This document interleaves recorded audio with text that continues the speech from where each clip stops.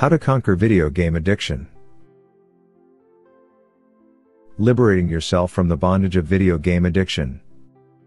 People love video games, and that's not always a foul thing.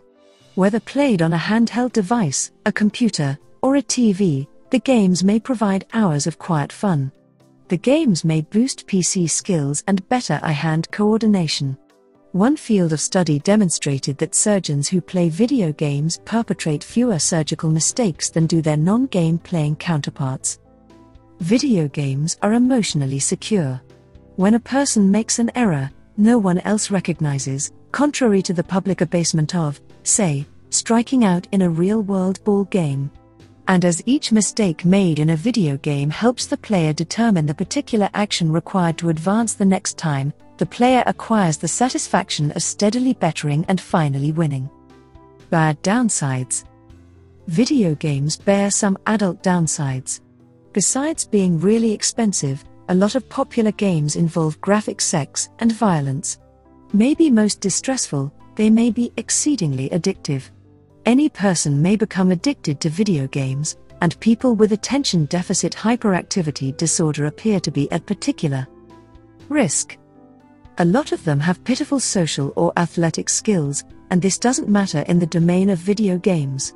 Such games level the field for people with ADHD. And people annoyed by distractibility in real life are capable of acute focus, hyperfocus, while playing. The video game spell is frequently so deep that the only way to acquire the player's attention is to shake her or go in her face. Do you discover yourself supervising how much time someone in your life or you spends with his Game Boy? Do you perpetually recommend him to switch off the Xbox? Does the want to play video games dominate her or you life? Once the set has to be switched off, do you get angry? If so, the time has come to help this person or yourself. Defeat video gaming addictions. Letting go of the virtual menace. Admit you have an issue, as cliché or cheap as it might sound. The opening move to recovery is to admit to yourself and other people that you have a problem. Face the problem. There are any measure of reasons why somebody will deny that he or she has an addiction problem. Some causes have to do with embarrassment or concealment owed to true or perceived results, like getting penalized at home or suspended from school. A few individuals are humiliated that they have an issue that they feel that they can't control. They might feel bad about the things that they've done while focusing on the addiction. There's likewise a lot of stigma affiliated with addiction. Being labeled an addict might have any number of social and psychological results for the addict, including lowering one's self-respect, limiting one's societal, for example, being cut off from friends and loved ones, educational, i.e., being kicked out of school, or even occupational opportunities, e.g., not being employed at a local business. A lot of times, individuals don't wish to admit that they've an addiction, as it will mean being forced to abandon something that they value or something they require to get by. But there are true repercussions if you don't admit to having an issue. You may be subject to more examination by loved ones, friends, or individuals in the community that might result in societal consequences. Likewise, many individuals believe they have their addiction under control, but in most cases addictions gain command of you. And occasionally an acquaintance, family member, or teammate is the one who encounters the signs of trouble first. How to address the situation? The thing you need to do is be relentless and be prepared with many particular examples. They won't prefer to hear it, so don't provide them the choice. Fill your gasoline tank, get them in your auto for a road trip, and begin talking once you're far enough away from the house that they won't just hop out at a stoplight and walk off. Don't drive up to your destination till you're through with the conversation.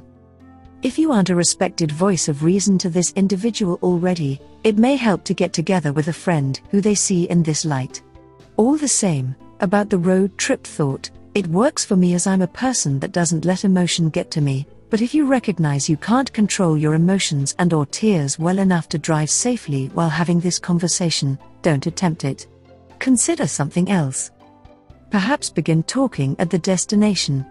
Early in the discussion, bring up the information that they've changed since they began the addiction, greater than the addiction has impacted their behavior and brain, greater than as it's impacted their brain, how may they expect to realize the differences? To recall what they were like before. To recall how they used to make do and be happy without the addiction. Reason with them. Tell them specifically how they are different. Provide examples of situations you've witnessed when they acted in a manner that just wasn't them, or note, repeatedly, that they're not as keen, wide-eyed, or amusing as they used to be. Whatever the case might be. Most especially, remember to state, you were a better individual before. You'll have to recite and reword a lot, many times, in several ways, plenty, over and over and over again, and you'll have to answer the same questions more than once, and the conversation will get around in circles, but don't crumble. When you're correct, and you have the truth on your side. If it turns into an argument, you win. At the very least, your friend won't take addictions so lightly any longer. Likewise, balance the toughness and assertion with real, truthful listening. You may hear things you didn't anticipate. A few may be the most truthful things you've ever heard, but others may be obvious efforts to change the subject. Connect everything back to your original point, and don't roam too far from the subject till a resolution is accomplished. Distinguish the triggers. Triggers are mental and physical prompts that cause you to wish to indulge in your addiction, namely play games. Effort and work out what sort of things makes you wish to play video games. Perhaps it's a particular site that you go to online that begins your video gaming frenzy. Perhaps it's being around particular people that make you crave a game or two. Do your best to work out what sort of triggers make you wish to play games. What trips the cravings? Affiliations between peculiar feelings, individuals, places, and events get intertwined with the addict's behavior. When addicts find their way to recovery, the old affiliations between the addiction and the old feeling, individuals, places, and events endure, often sparking off cravings to use. When these prompts trigger using memories and possibly euphoric recall, unless you take action to forestall cravings and possible relapse, you remain highly vulnerable to dropping off your recovery. These prompts are ever present, but relapse can be avoided. It's crucial to avoid the external triggers that are your most serious and that are inside your power to prevent. A lot of these would be the obvious ones like hanging out with old gaming friends or going to game stores. Triggers that cannot be headed off may be neutralized. To be ready and able to neutralize triggers that come up, you must be able to anticipate and distinguish them, then have a plan of action on how you'll deal with them without using. Below are regions that serve as triggers that may gear up cravings to return to the addiction. Utilize this to help distinguish your probable risks. Individuals. Who are the individuals you use to play video with? Arrive at a list.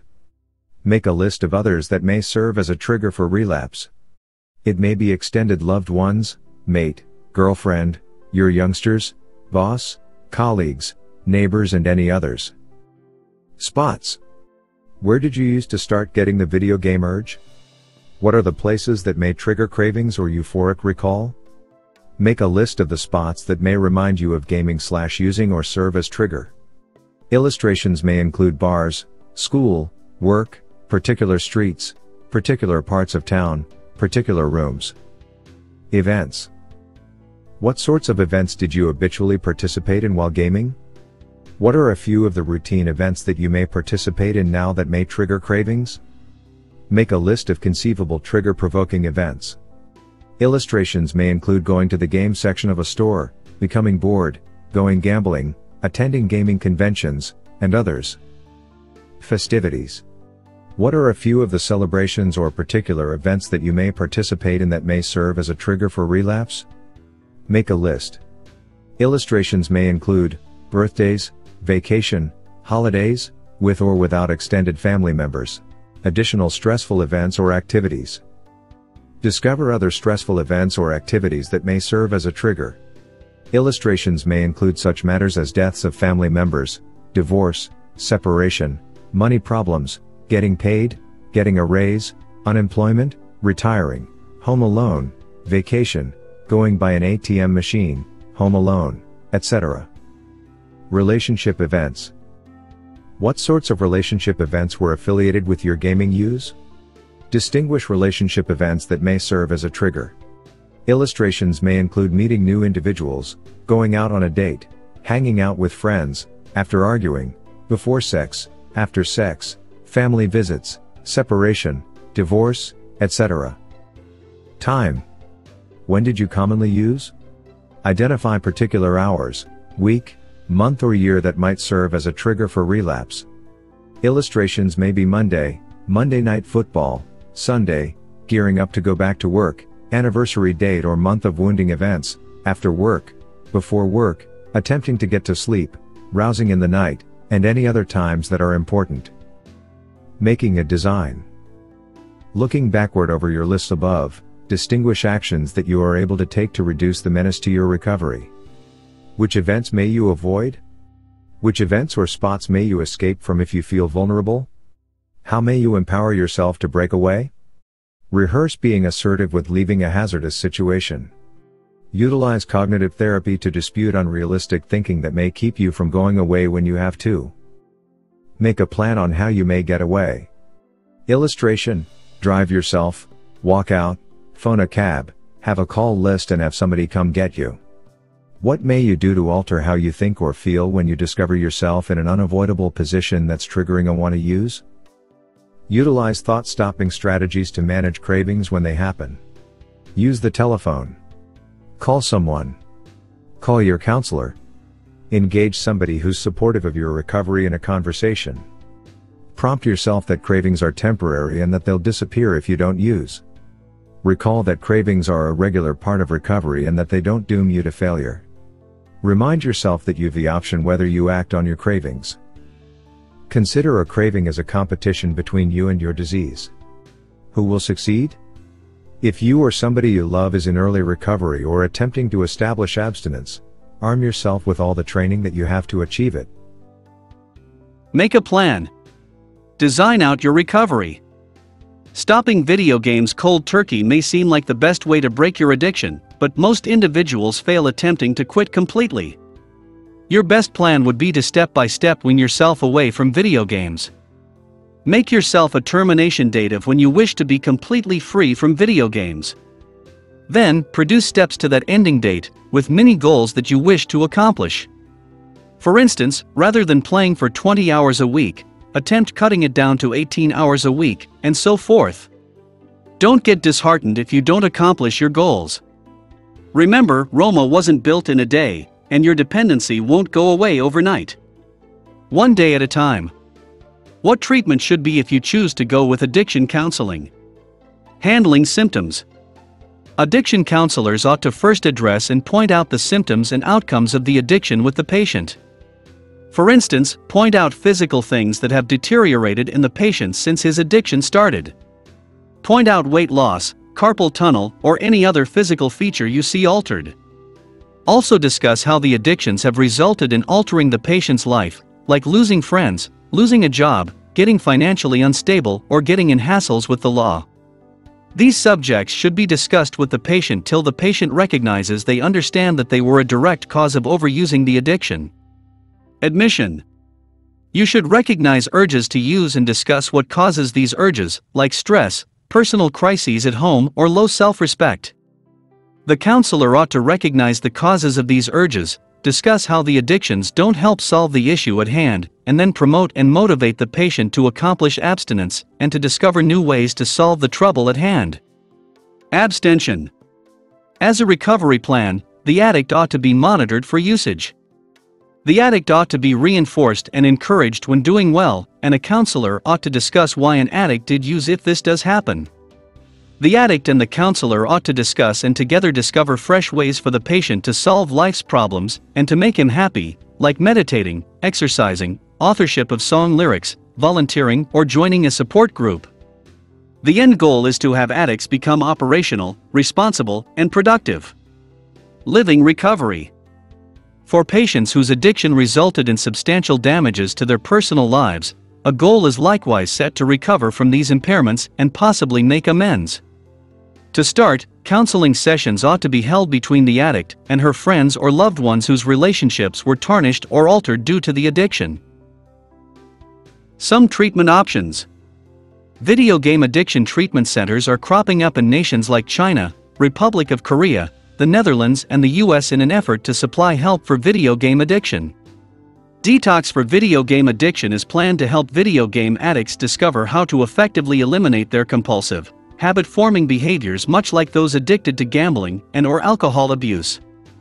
Video game addiction books supply helpful advice to video game addicts on how to circumvent computer and video game addiction, as well as crucial data for parents struggling with their children's addiction to video games. Info in these books on video game addiction likewise discuss the increasing number of vehement video games and the adverse effects these games might have on youngsters and teens that parents might or might not be aware of. New developments. Ironically situated less than 15 miles from Microsoft's Redmond central office, there is a treatment center set on a 5-acre wooden retreat with a 3,500 square foot craftsman house, red cedar tree houses, hen houses, and goat pens. For a humongous cost for the 45-day stay, including application, screening and treatment fees, net and gaming addicts are severed from the web, cold turkey. The facility states inpatient treatment for net and gaming addiction includes working with a therapist, a recreation coach, yoga and workout instructors, nature hikes, house chores, career development and additional activities in an effort to reprogram patients and free them of their addiction to the internet or gaming. Even though net addiction or video game addiction isn't yet included in the Diagnostic and Statistical Manual of Mental Disorders, DSM, doesn't make these dependencies less serious and genuine, particularly in the lives and families impacted by the disorder. Regrettably, this addiction isn't recognized as a discriminate disorder by the American Psychiatric Association, and treatment isn't covered by insurance. But there are a lot of treatment centers for the addiction in Republic of China, Republic of Korea and Taiwan where the addiction is taken very earnestly, and a lot of psychiatric experts state it's clear that the addiction is true and harmful. The treatment center is run by psychotherapists who believe the net addiction and gaming are no less addictive than other apparently harmless activities, like gambling.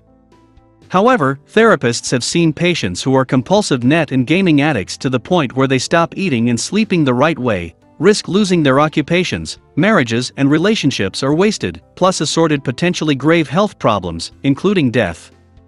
The adverse effects of net addiction or video game addiction can't be ignored anymore. If you or your youngsters are showing symptoms of addiction, act today. Treatment for video game addiction is like to detox for other addictions, with one crucial difference. Computers have gotten to be a crucial part of daily life, as well as many occupations, so compulsive gamers can't just look the other way when they see a personal computer. It's like a food dependency, you have to determine how to live with food. As video game addicts can't avoid computers, they have to determine how to utilize them responsibly. That implies no gaming. As for limiting game time to an hour a day, that's compared to an alcoholic stating he's only going to drink beer. The hardest part of treating video game addicts is that it's a little bit harder to show someone they're in trouble. Nobody's ever been set in jail for being under the influence of a game. The key is to demonstrate to gamers they're powerless over their addiction, and then instruct them on real-life exhilaration as opposed to game excitement. In conclusion, what ought to be a fun diversion may become an all-consuming addiction if left ungoverned.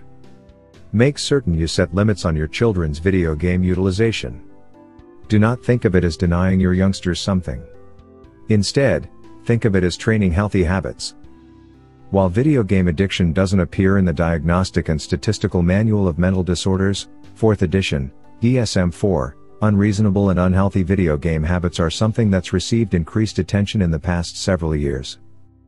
It's difficult to deny that a few individuals, whether they're youngsters, teens, or grown-ups, play video games far too much and that it may negatively impact their functioning and success outside from the glare of the monitor. Naturally, not everybody becomes addicted to video games. Net games are enjoyed by millions of individuals around the world as a way to unwind, interact with acquaintances, and for simple entertainment uses. All the same, it's becoming clear that there are those who lose control of their gaming habits. For these people, video games, especially net multiplayer games, take center stage in their lives. Work performance might suffer due to lengthy late-night gaming sessions. School grades might drop as a result of giving more attention to video games than studying. Relationships might deteriorate as one partner feels neglected and more insignificant than his or her partner's latest game obsession. The more time an individual spends playing video games, the less time there is for the important individuals in his or her life. Face-to-face human contact is more and more sacrificed in favor of the game. As a consequence, the individual might experience social isolation, lost friendships, and loneliness. Hopefully this book has given you tools to deal with this particular addiction.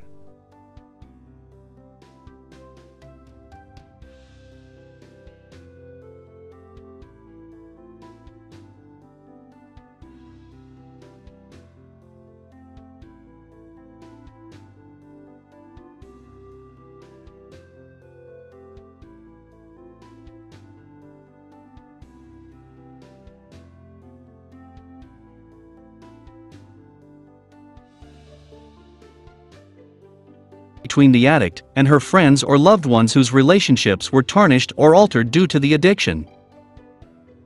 Some treatment options. Video game addiction treatment centers are cropping up in nations like China, Republic of Korea, the Netherlands and the US in an effort to supply help for video game addiction. Detox for Video Game Addiction is planned to help video game addicts discover how to effectively eliminate their compulsive, habit-forming behaviors much like those addicted to gambling and/or alcohol abuse. Video game addiction books supply helpful advice to video game addicts on how to circumvent computer and video game addiction, as well as crucial data for parents struggling with their children's addiction to video games. Info in these books on video game addiction likewise discuss the increasing number of vehement video games and the adverse effects these games might have on youngsters and teens that parents might or might not be aware of. New developments. Ironically situated less than 15 miles from Microsoft's Redmond central office, there is a treatment center set on a 5-acre wooden retreat with a 3,500 square foot craftsman house, red cedar tree houses, hen houses, and goat pens. For a humongous cost for the 45-day stay, including application, screening and treatment fees, net and gaming addicts are severed from the web, cold turkey. The facility states inpatient treatment for net and gaming addiction includes working with a therapist, a recreation coach, yoga and workout instructors, nature hikes, house chores, career development and additional activities in an effort to reprogram patients and free them of their addiction to the internet or gaming. Even though net addiction or video game addiction isn't yet included in the Diagnostic and Statistical Manual of Mental Disorders, DSM, doesn't make these dependencies less serious and genuine, particularly in the lives and families impacted by the disorder. Regrettably, this addiction isn't recognized as a discriminate disorder by the American Psychiatric Association, and treatment isn't covered by insurance. But there are a lot of treatment centers for the addiction in Republic of China, Republic of Korea and Taiwan where the addiction is taken very earnestly, and a lot of psychiatric experts state it's clear that the addiction is true and harmful.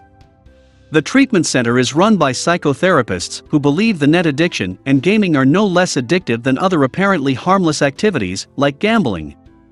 However, therapists have seen patients who are compulsive net and gaming addicts to the point where they stop eating and sleeping the right way, risk losing their occupations, marriages and relationships are wasted, plus assorted potentially grave health problems, including death. The adverse effects of net addiction or video game addiction can't be ignored anymore. If you or your youngsters are showing symptoms of addiction, act today. Treatment for video game addiction is like to detox for other addictions, with one crucial difference. Computers have gotten to be a crucial part of daily life, as well as many occupations, so compulsive gamers can't just look the other way when they see a personal computer. It's like a food dependency, you have to determine how to live with food. As video game addicts can't avoid computers, they have to determine how to utilize them responsibly. That implies no gaming. As for limiting game time to an hour a day, that's compared to an alcoholic stating he's only going to drink beer. The hardest part of treating video game addicts is that it's a little bit harder to show someone they're in trouble. Nobody's ever been set in jail for being under the influence of a game. The key is to demonstrate to gamers they're powerless over their addiction, and then instruct them on real-life exhilaration as opposed to game excitement. In conclusion, what ought to be a fun diversion may become an all-consuming addiction if left ungoverned. Make certain you set limits on your children's video game utilization. Do not think of it as denying your youngsters something. Instead, think of it as training healthy habits. While video game addiction doesn't appear in the Diagnostic and Statistical Manual of Mental Disorders, 4th edition, DSM-4, unreasonable and unhealthy video game habits are something that's received increased attention in the past several years. It's difficult to deny that a few individuals, whether they're youngsters, teens, or grown-ups, play video games far too much and that it may negatively impact their functioning and success outside from the glare of the monitor. Naturally, not everybody becomes addicted to video games. Net games are enjoyed by millions of individuals around the world as a way to unwind, interact with acquaintances, and for simple entertainment uses. All the same, it's becoming clear that there are those who lose control of their gaming habits. For these people, video games, especially net multiplayer games, take center stage in their lives. Work performance might suffer due to lengthy late-night gaming sessions.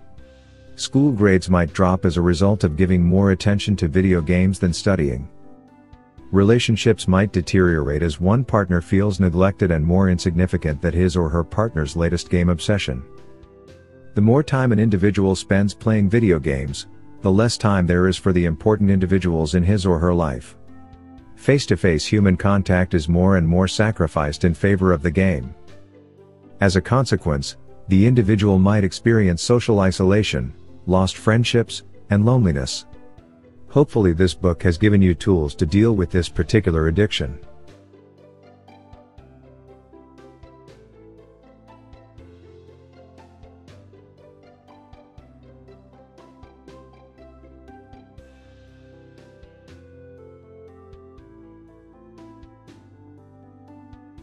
DSM doesn't make these dependencies less serious and genuine, particularly in the lives and families impacted by the disorder. Regrettably, this addiction isn't recognized as a discriminate disorder by the American Psychiatric Association, and treatment isn't covered by insurance.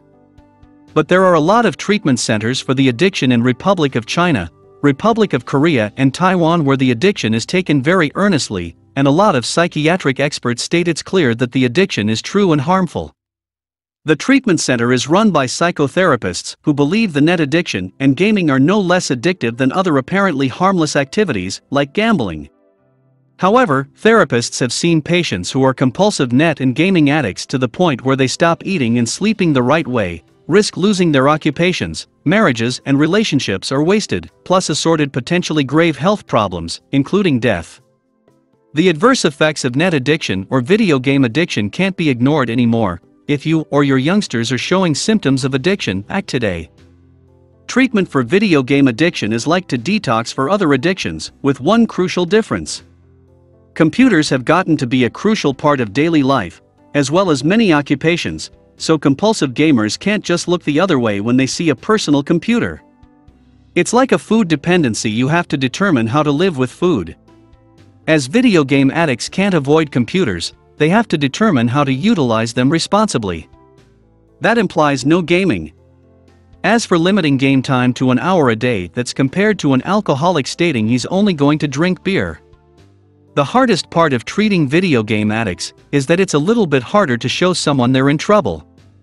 Nobody's ever been set in jail for being under the influence of a game.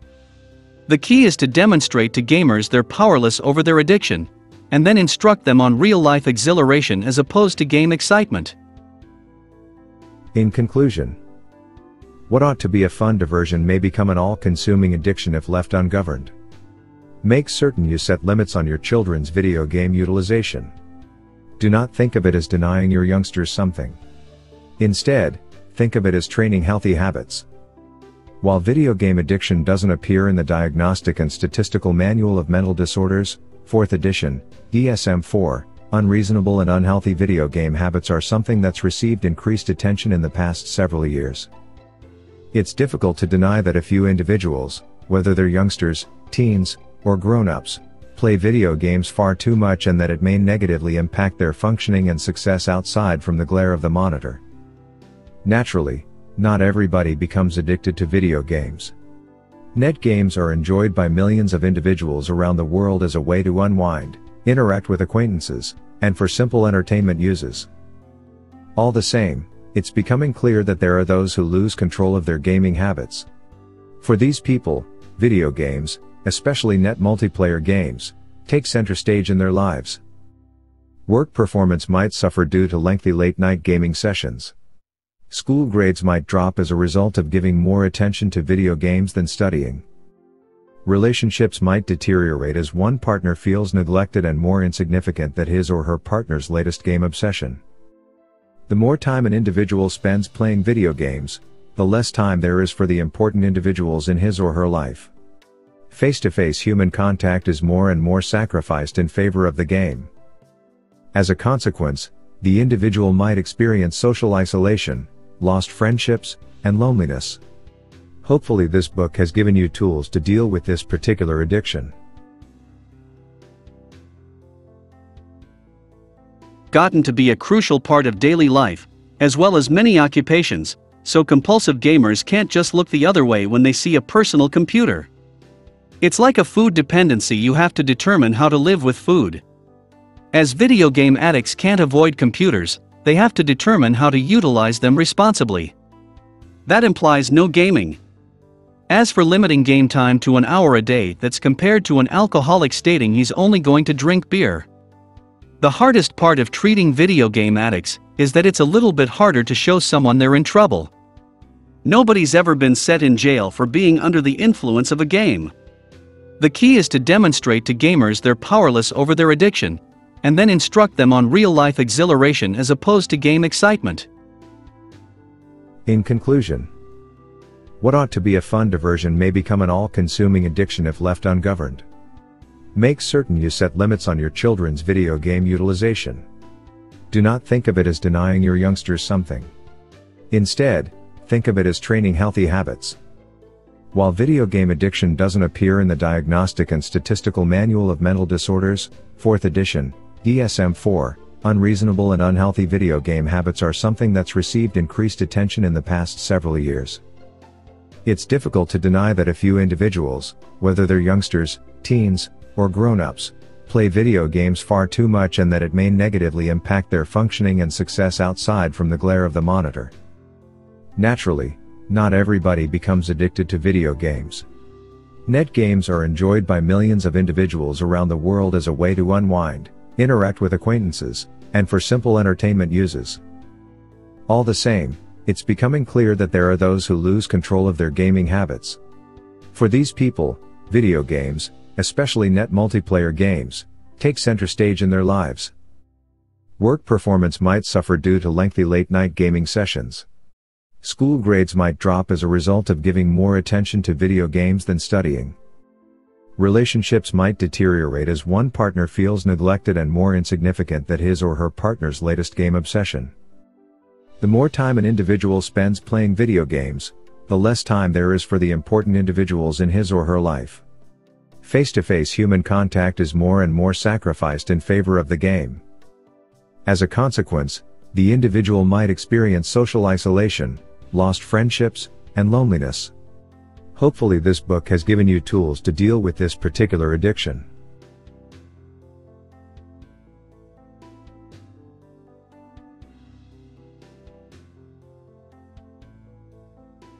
Video game utilization. Do not think of it as denying your youngsters something. Instead, think of it as training healthy habits. While video game addiction doesn't appear in the Diagnostic and Statistical Manual of Mental Disorders, 4th edition, DSM-4, unreasonable and unhealthy video game habits are something that's received increased attention in the past several years. It's difficult to deny that a few individuals, whether they're youngsters, teens, or grown-ups, play video games far too much and that it may negatively impact their functioning and success outside from the glare of the monitor. Naturally, not everybody becomes addicted to video games. Net games are enjoyed by millions of individuals around the world as a way to unwind, interact with acquaintances, and for simple entertainment uses. All the same, it's becoming clear that there are those who lose control of their gaming habits. For these people, video games, especially net multiplayer games, take center stage in their lives. Work performance might suffer due to lengthy late-night gaming sessions. School grades might drop as a result of giving more attention to video games than studying. Relationships might deteriorate as one partner feels neglected and more insignificant than his or her partner's latest game obsession. The more time an individual spends playing video games, the less time there is for the important individuals in his or her life. Face-to-face human contact is more and more sacrificed in favor of the game. As a consequence, the individual might experience social isolation, lost friendships, and loneliness. Hopefully this book has given you tools to deal with this particular addiction.